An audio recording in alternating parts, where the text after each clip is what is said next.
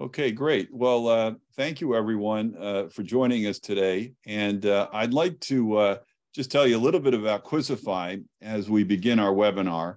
And Quizzify is all about solving the problem of poor health literacy. And that is employees not understanding their benefits, not appreciating their benefits, inevitably spending too much money in the medical marketplace and getting pulled into often unnecessary, potentially harmful, inappropriate medical tests and procedures that are part of our medical marketplace. And the way we go about this is on the screen in front of you, two parts. The first part is an engaging quiz format where we use trivia and humor to engage employees with the content. We also have Harvard doctors review our medical content, so that puts validity on the answers. The other part of our health literacy services to improve health literacy is an application that you can download from the App Store. There's two parts of it. One part of it is where we teach employees a process to use when they go to the ER so they do not get stuck with a large bill that can be somewhat devastating to some families to get a $15,000 ER bill. We have a process to eliminate that. Secondly, we have a service that's point of service that has 165 categories of doctor visits. And one is actually colon cancer screening, which we're going to talk more about today. But this solves the problem of walking out of the doctor's office and saying, oh my goodness, I should have asked that question. So if you'd like, you can go to the App Store after the webinar and take a look at that. Now, a little bit more about our engaging quiz format. We offer these quizzes monthly, 10 questions, takes about 10 minutes to do. 92% of the people that play our quizzes will spend the time, the 10 minutes to complete the quiz. And we try to include as much actionable health literacy, things that when people learn, they can apply it to their lives immediately, be healthier and spend less money in the medical marketplace. We're serving this up in digestible increments. About a fifth of our 1,800 questions are benefits related, and customizing these questions is one of our specialties to really help your employees understand some of the nuances of your plan that could be most helpful. And we have lots of insights. And one nice thing about health literacy is that 85% of the working age population is health illiterate. So everybody can learn something from going up the curve and becoming more health literate. Now, Al Lewis is going to lead our conversation today.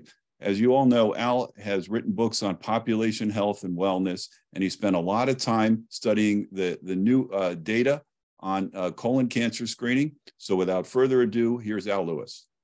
Thank you, Mark, and apologies to those who we told this would be a half-hour webinar. We got a lot of registration, which means a lot of questions, and there turns out to be considerably more material on this topic than we had originally thought, all in different places, and we put it all together. So the first thing we're going to cover is the difference between a screen and a test. Now, that's critical for this webinar because the distinction is very bright line. Some people will say, well, you know, I really need to get colonoscopy because if I hadn't gotten it, I had blood in my stool, and if I hadn't gotten the colonoscopy, I would have had cancer. It saved my life. That's a test. You had a symptom. You had a reason. A screen is done for no reason other than playing the odds. A screen is done for detection, not diagnosis. A test is done to inform a diagnosis. The doctor makes, or NP makes the diagnosis on the basis of tests. So detection versus diagnosis is huge. Then there are two other distinctions that are very specifically important in colon cancer screening. One is that screens are usually simpler. They're usually a blood draw or something, the blood pressure or something like that. And tests are usually more complex or hazardous. Colonoscopies are an exception to that, and that becomes important down the road. Screens are quote unquote free.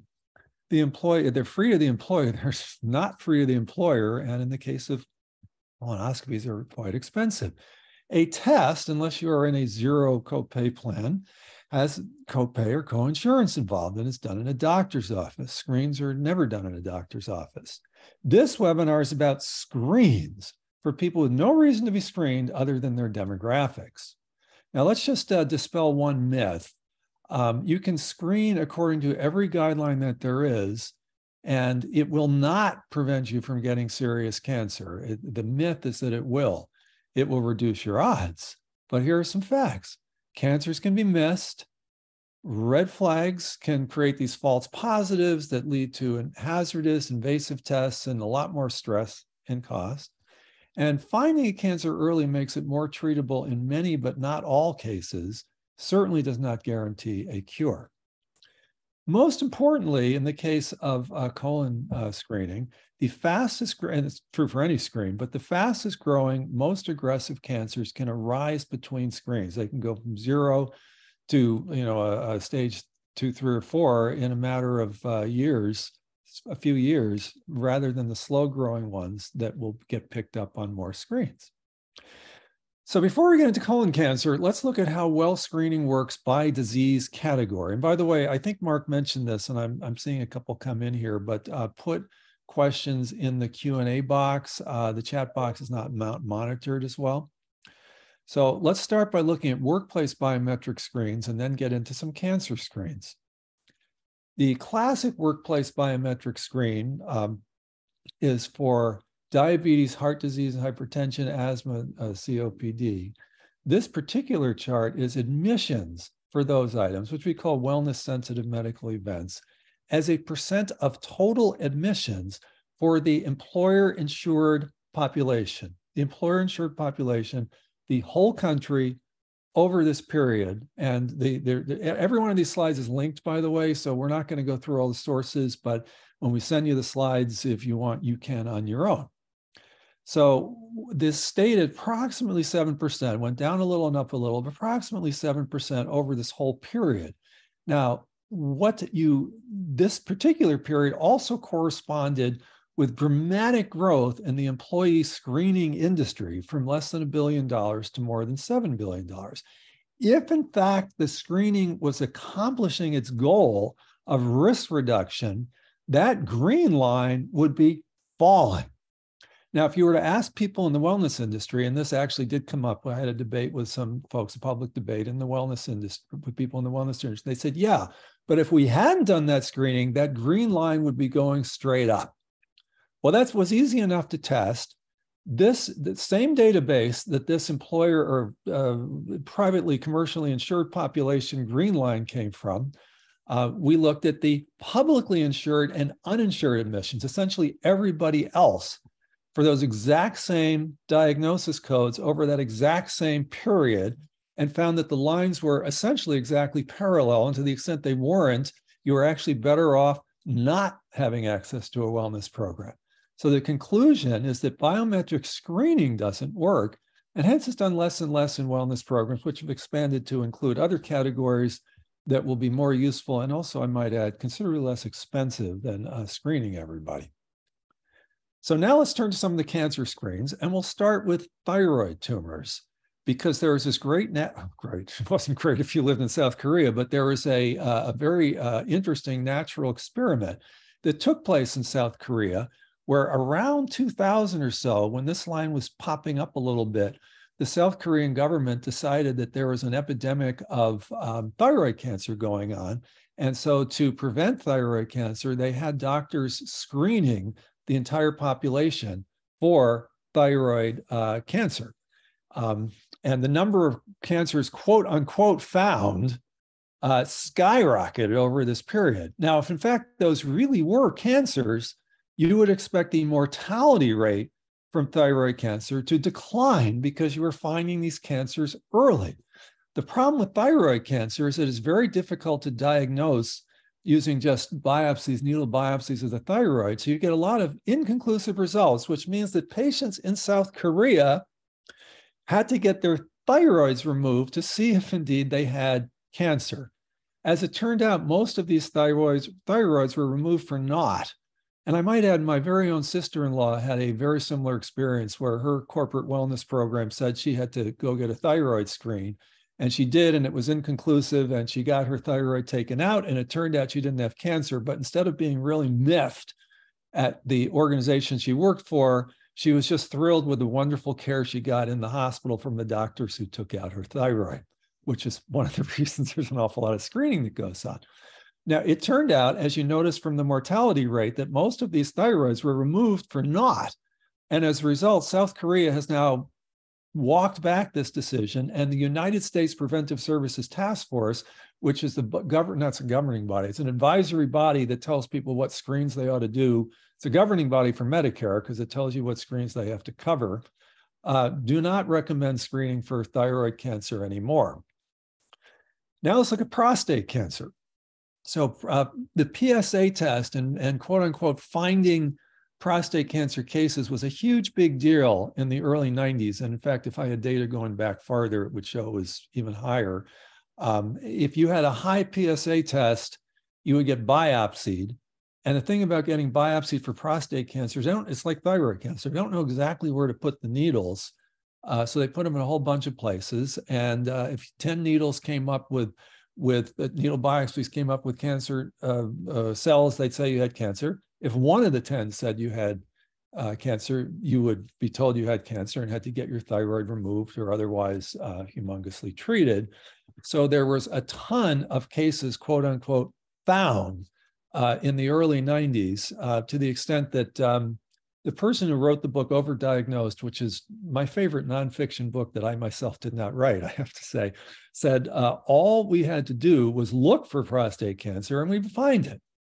So after a while, screening fell out of fashion for prostate cancer. Now, if in fact that screening had been truly finding tumors and tumors that were serious cancer, and we stopped, we did half this many screenings, the mortality rate would be going up because we would be missing cancers. But in fact, the mortality rate is essentially independent of the amount of the screening that gets done, which is why right now prostate cancer screening is generally recommended against. There are exceptions to that, first degree relative, and also if you're in a certain age category, you talk about it with your doctor, but it's no longer automatically represented. The person who invented the PSA test screen for prostate cancer says, don't use it. So that by itself is an indicator. So now let's look at breast cancer screening. This is a famous slide. You've probably already seen it in health equity presentations because it shows the difference between finding of cancer and mortality in the Black versus the white female population. The Black incidence is lower, so you would expect a lower mortality rate. But the fact that the mortality rate is higher means that essentially the care was not as good.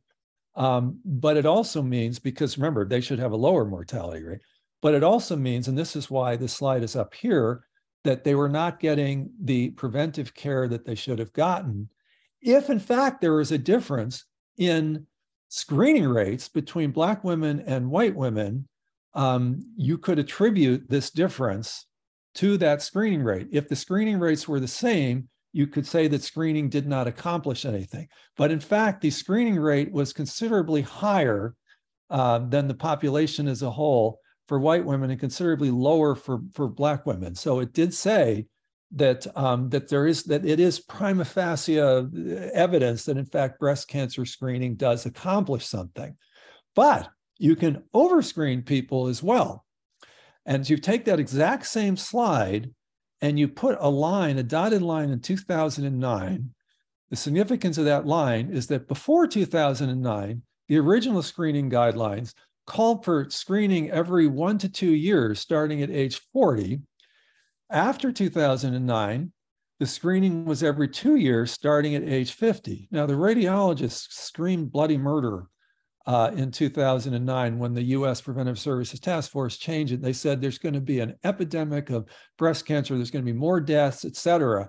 Well, guess what? You literally cannot tell the difference in these lines and these lines between getting screened every 2 years starting at age 50 or every 1 to 2 years starting at age 40. But there are far fewer false positives, far fewer biopsies and unnecessary surgeries. So it turned out that, in fact, this was too much screening, and this is the right amount of screening. Now, before you say, well, wait a sec, I have the BRCA gene, or I have family history, or I have personal history. Remember, this is screening for people who don't have history. don't have any reason other than demographics to be screened. That's what we're talking about here as an employer screening your population. So we've now seen 4 screens that look like they have dubious effectiveness, or in the case of breast cancer, had effectiveness, but was being overscreened. Let's turn to colon cancer. Now, colon cancer seems to be exactly the opposite. The screening started around the time, a little bit, actually, the rates were already falling a little bit, but it started around here. And as a result of finding things early, the mortality rates dropped quite a bit. You did not see that in the other, well, actually they did in breast cancer because the treatments have gotten better. Treatment's essentially the same as it was in prostate cancer. So the mortality rate can be attributed to finding. Sorry? In colon cancer. Oh, did I say? Yeah. Yeah. Thank you, Mark. The mortality rate in colon cancer has fallen quite a bit as more people as screening became common. So the question that we want to answer today is not whether to screen, it is how do you screen? And the colonoscopies have been the way to screen in the past, but the question that we're going to answer today is, are colonoscopies the gold standard or are they just the old standard? Now let's review 3 other screens that are vastly simpler and non-invasive. The Cologuard, the fecal FIT, fecal immunochemical test, that's easy for me to say, and Guardant's got a new Health Shield blood test that it's available, but it's not, they haven't heavily marketed it yet. Now, before you say, well, how could these possibly be as good as colonoscopies because they're so much simpler, those of you who are dog owners, and if you've had dogs for quite some time, remember in the old days, you had to do a deworming pill every day, and now you do it, depending on the age of the dog, every 2 to 4 weeks, and it is actually more effective than the ones you did every day because it's based on a new technology, and because the technology is so easy, you are much less likely to forget. You're much more likely to comply with a 1 every 30 day than a 1 every day.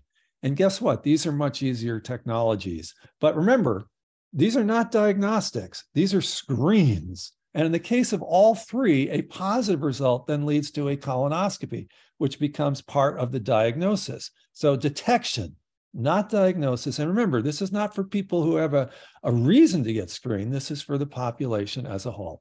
So let's look at these 3. Actually, we're really not going to look at the Guardant one in depth, but we'll look at the other 2 in a little bit of depth. So Cologuard is mailed to your house, and actually it's mailed to my house. That's the one I used. You collect a sample in this container right here, and then you pour in this liquid, and you immediately screw on the lid. The directions don't specify immediately, but trust me when I tell you that immediately cannot come soon enough. And then you go to UPS and send it back. It's that simple, and you get your results X number of days later. The FIT is actually available over the counter. And note that the FIT very clearly says to aid in the detection. Doesn't say anything about diagnosis. It costs almost next to nothing. And like the Cologuard, there's no prep, and you get your results right away. Now, as we'll see, it's not as sensitive as the others, but nonetheless, it is absurdly easy and inexpensive. Now, the Guardant Shield the blood test is too new for this presentation, but I did want to mention it both because it is out there, and a lot of people would prefer getting stuck with a needle to what you have to do to do the other tests. I leave that to your decision. The Guardant folks would say a lot of people do. Cologuard folks would probably say most people don't want to get stuck with needles. I'm not getting in the middle of that. But the reason that I mention this is because there was a headline, early cancer detection market heats up as Guardant Health launches colon cancer test. They meant screen. See how easy it is to mess that up? Now, I believe that Guardant is trying to get approval to call it a test, but for right now, and certainly when this article came out months ago, it was a screen. So the 2 things that people look at the most in the screening are sensitivity, which is the percent who test positive, who actually have colon cancer, and the specificity, the percent who test negative, who do not have cancer. But we actually believe, and I think a lot of people would agree with this, including the guy who wrote the book on this, I might add, that the most important statistic is how many deaths did you avert through screening. So this is from Up to Date, and you can click on it. And I've left out 2 in the middle because nobody uses them anymore. This is the 3 different methodologies that are used now: the colonoscopy every 10 years, the FIT every year, and the FIT DNA, which is actually Cologuard. And it says every year, but I think that might be a misprint because it's supposed to be every 3 years. In each case, they look at the sensitivity, and note that the sensitivity on colonoscopies is vastly higher for polyps than it is for these other tests, because what they really should be looking for, and what they are looking for, is cancers. The sensitivity is the lowest for FIT, but remember, you're doing it every year. So the likelihood of something growing between years is much lower. The specificity is actually highest for FIT, and don't ask me why. I looked it up. I couldn't really figure it out. But here is the most important statistic. Colorectal cancer deaths averted per 1,000 40-year-olds. These numbers are essentially identical, okay, for these 3 different tests. And this all assumes that if, in fact, you do test positive on one of the simple tests, that you followed up with a diagnostic colonoscopy. So actually, let's ask the question. And I know we have a couple of questions that have come in. This will give us a chance to answer them. Put up the polling question: do you cover follow-up colonoscopies at 100% for employees who start with Cologuard or FIT? So Mark, if you want to stick that up, and I know we've got questions coming in on the Q&A. Yeah, there's one here. Why don't you just look at the 5-year survival rate on those tests? The 5-year survival rate, the single most overrated statistic possibly in all of healthcare. So the 5-year survival rate is humongously dependent, not so much on the treatment, but on how early you spot the cancer. So to use a hypothetical example, if there is a lethal cancer that will kill you in 10 years, but symptoms don't show up until the 6th year, but they'll show up on a screen on year 1. If you screen everybody in year 1, you'll get a 5-year survival rate of 100%, because at the end of 5 years, everyone is still alive. But if you just look at when the cancer took place in year 6, when you have the symptoms, your 5-year survival rate is going to be 0. Same cancer, same treatment, which is to say no treatment at all. Depending on when you start measuring, you get a 5-year survival rate of 100% or 0%. And therein lies the fallacy of 5-year survival. It is vastly more dependent on how early you spot things than it is on the treatment. Mark, how are we doing on this poll? All right. Yes. Don't know is the winner. And there's no surprise at all there, because I mean, I don't know if my health plan covers it, but it actually, so number one, you should learn. Number two, if you don't know, your employees don't know. And we'll get to that part a little bit later. There were some folks who said that they had to pre-certify it as well. So that was a great polling question. It did turn out the way I frankly expected it to turn out. Just to wrap up on this slide, the colonoscopy technology is not really a technology. It's a process. It's a procedure. Is really great at finding polyps rather than cancers. And ultimately, what you want to find are cancers in very early stages. And you might say, well, you know, polyps are going to turn into cancers. Some portion of them do. The problem is that you're only doing this every 10 years. So a lot of things can happen in between the screens that are not going to happen when you're screening much more often. Now, one question I know it might already be in the Q&A is, well, why do the colonoscopy every 10 years? Why did they change the guideline from every 5 years to every 10 years? Well, the answer is that the U.S. Preventive Services Task Force found evidence of harms with colonoscopy. It was an invasive procedure that can result in serious morbidity, as well as anxiety, inconvenience, and discomfort for those of you who had them. Guilty. And remember, Uh, Less likely if you're doing it every 5 years, but aggressive cancers can still appear between screens. So Al, let's look at the. we have a question that came in about the previous screen about, and the question is the colorectal deaths, are they're measured in what time period? Oh, this is a lifetime averted for 40-year-olds. Okay, and there's another question here. If someone had polyps after their initial colonoscopy, would the FIT or Cologuard be something to consider, or would you have to stay the colonoscopy route? That's a great question. I think that's going to depend. That's one that you'd have to discuss with your doctor. I mean, I myself had a couple polyps, and the guy said, "Don't worry about it. You can switch to Cologuard."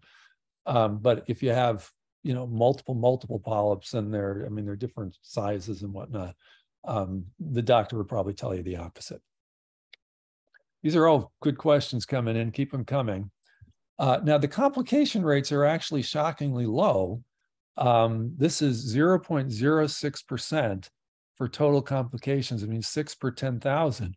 But the complications can be quite serious, and perforation is very serious, and bleeding is fairly serious as well, can be very serious. So that's what the USPSTF was looking at. And as an employer, you don't necessarily want to be too aggressive. It's really the only screen you do where the actual act of screening can harm your employees.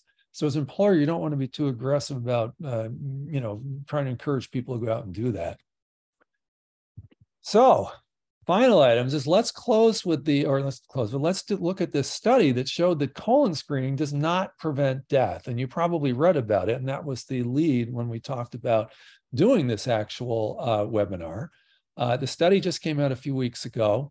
It was a classic randomized control trial study where you have an invited group and a control group, and they're quite similar demographically, and they were both very large and followed for, I think, 10 years, for a very long period of time.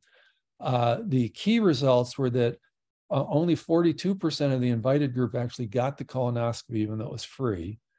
The 10-year absolute risk of colorectal cancer was 0.22% lower in the invited group, and the 10-year all-cause death rate was essentially identical in the invited versus the control group.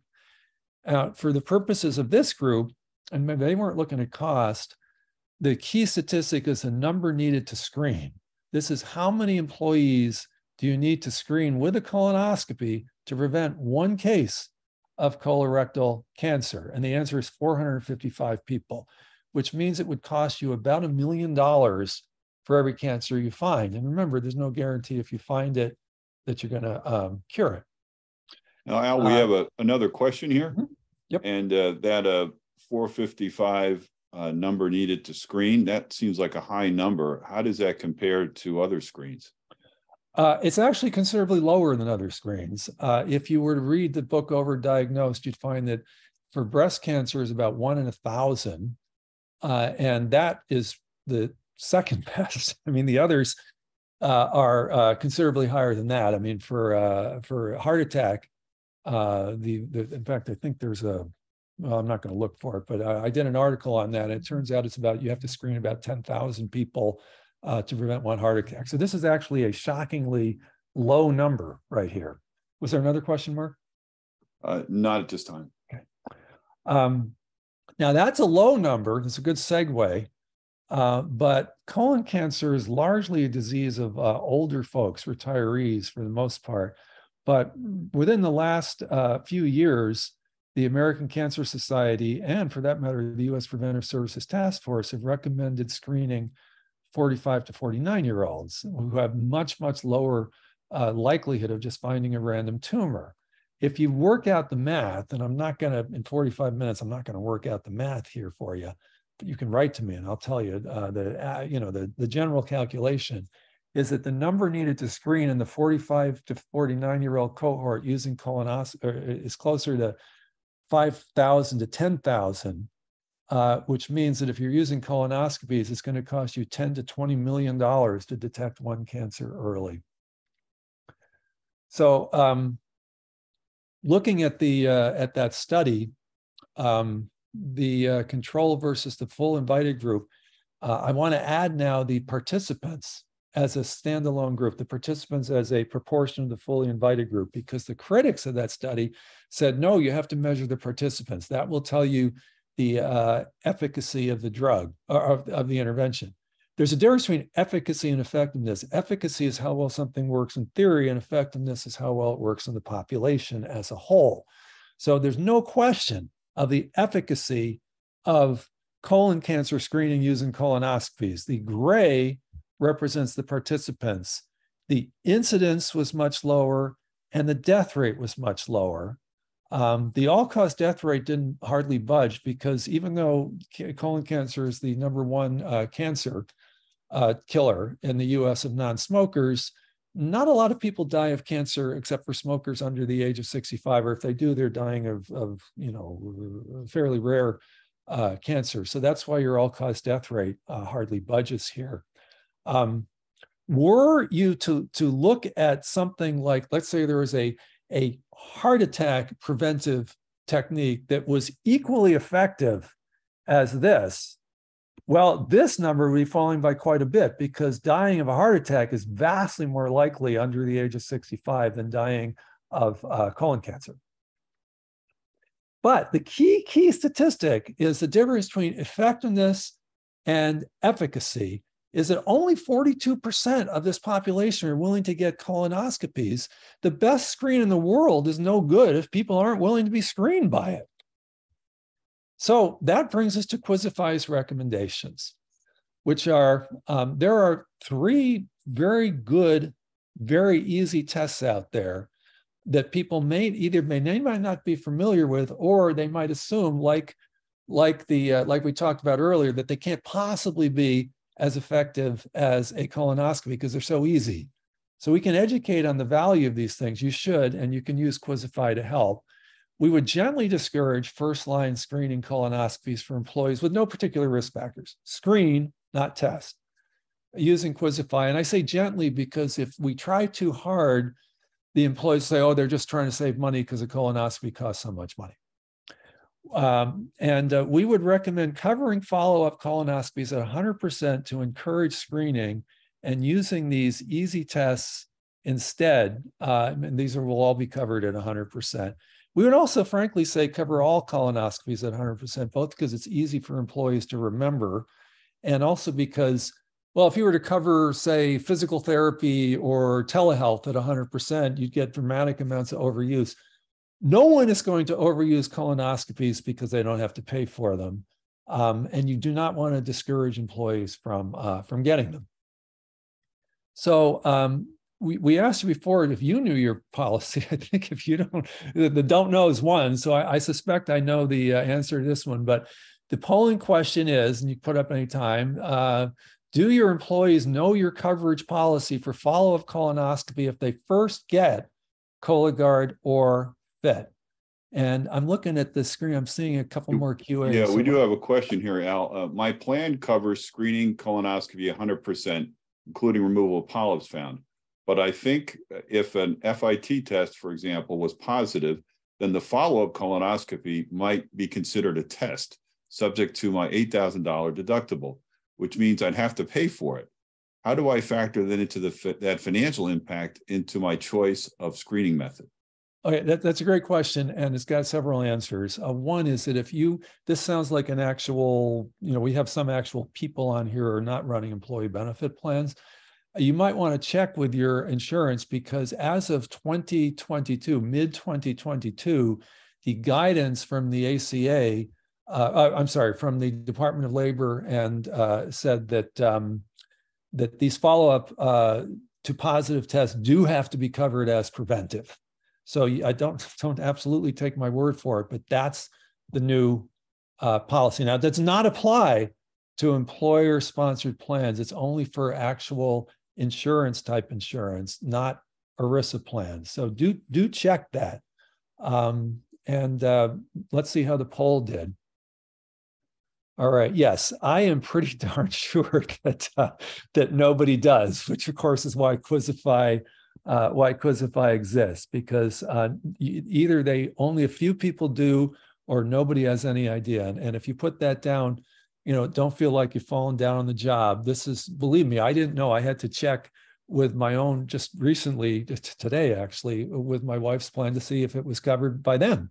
So, and remember, I'm the guy doing the webinar. So you're totally, don't worry about it, basically. So we would like to go, no pun intended, in depth on the colon screening for your employees, because there's a lot they need to know about it. Why do you need to do it? Well, it's the number one killer. How often and what's the best screen for someone's particular circumstances? And then why are most positives false? Okay, now, frankly, we could do a half-hour webinar on this topic alone.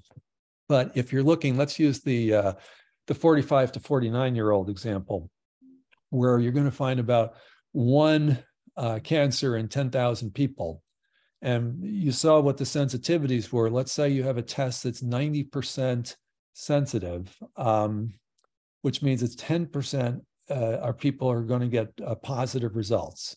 Assume that only 1 in the 10,000 has cancer. You're testing 10,000 people. 9,000 are going to come back negative, but if the test is only 90%, 1,000 are going to come back positive. So even the positives are only 1 in 1,000 is going to have colon cancer. Now, of course, everyone who gets a positive thinks it's going to be them, but nonetheless, we would educate employees on positives, false positives. Now, I will tell you, we will not put that in the first quiz. That's something we typically don't do for about 3 years after we start Quizzify. And then, of course, you got to let them know, as we've covered in this webinar multiple ways, whether the follow-up colonoscopies are covered at 100%. Now, I'm going to guess that you do cover them at 100%, because unless you've specified otherwise, typically your carrier is going to be following the guidance from what they call the HHS and labor, and I can't remember the third, but they're 3 departments that get together on these things. And your carrier is likely to be following your guidance. So unless you specify otherwise, it is quite possible you already are doing follow-up colonoscopies at 100%. And in fact, Medicare itself, as of 1.5 months from now, January 1, is also doing follow-up colonoscopies at 100%. Basically, over time, I think what we're saying here, the easy tests are going to just become the first-line tests. Colonoscopies are a very, swatting a fly with a cannonball type technology for screening. And all you're going to be doing after this webinar is getting way ahead of the curve on that particular insight. Now, we've got your back on these questions. Quizzify has your back on these questions. This is an example right off of Quizzify for people with no known risk factors. The most important and effective cancer screen is on your colon. And then we've got learn more links about these screens. Which colon cancer screen is clearly most likely to save your life? We've got the 3, and then the cancer is apparently take your pick. And this is what I mean by gently discouraging colonoscopies, okay? No one who looks at this and follows the learn more link is going to pick a colonoscopy as their first line. Or if they do, it's because they've got a first-degree relative or they have some history, and frankly, they probably should be picking it as the first line. And Mark talked earlier about our doctor visit prep kits, where what we call mastering the clinical visit by knowing what to prepare and what questions to ask for 168 different categories. One of those categories is colon screening, where we do have a list of questions to ask the doctor to make sure that the right screens and the right people are getting together. So final polling question.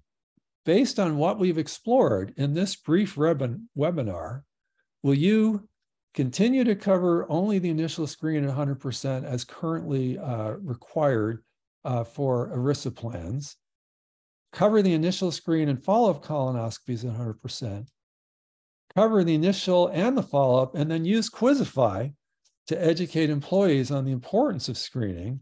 or some combination of C and D. Some combination of C and D. And do we have any? Yeah, we have another question that came in about these newer blood tests. Mm-hmm. What about blood tests like Gallery, which is supposed to indicate the presence of cancer? If it's not approved by CLIA, which is, remember what it stands for, something about lab tests. It's like the FDA equivalent of lab tests. I would not be doing it. And I can tell you right now that the only CLIA approved test for colon cancer blood test is in fact the Guardant Shield. So this is not to say that someday another test won't get that approval, but if you're messing with your colon, and remember, we know that colon cancer is number one, I would be using a CLIA approved test. Screen. All right, what do we have here?